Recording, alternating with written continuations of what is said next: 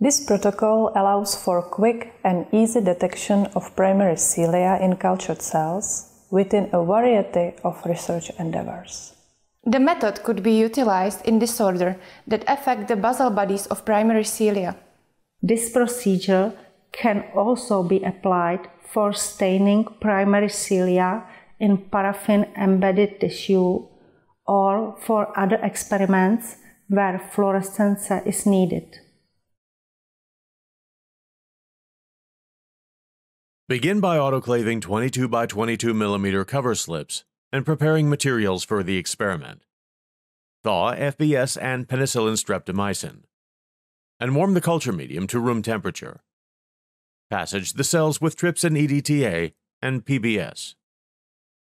Prepare fresh 4% paraformaldehyde, culture medium, and 1% gelatin solution according to manuscript directions. Then clean the laminar flow hood with 70% ethanol and place all required materials inside. Paraformaldehyde is extremely hazardous. Proper PPE has to be worn at all times and it should only be handled in a chemical hood. After growing the desired cells to 70% confluence, remove them from the incubator and place them in the laminar flow hood. Remove the culture medium and rinse the cells twice with PBS.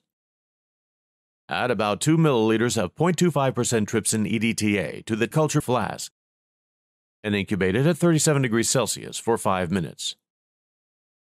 Check the cells periodically on the inverted microscope to monitor detachment. When the cells have detached, gently resuspend them in 10 milliliters.